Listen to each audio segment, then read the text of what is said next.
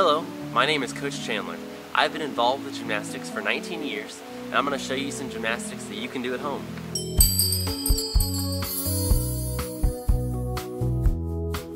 Today's gymnastics tip goes over the scale and the Arabesque. These skills require a lot of practice and are used in both the floor exercise and the balance beam. Both boys and girls practice these as they are done in the competitive level of gymnastics. For boys, start in a lunge, back foot turned out, with your arms out to each side. As your front knee is bent, lean your weight on it, having your back foot go to a point. Keeping your head face forwards, lift your back leg up until your foot is about 6 to 8 inches off the ground. This is an Arabesque. To do a scale, all you have to do is keep lifting your foot until it is horizontal with your shoulders and hips. For girls, it's slightly different. As girls go into the Arabesque or scale, they raise their arms slightly higher, with their backs a little arched.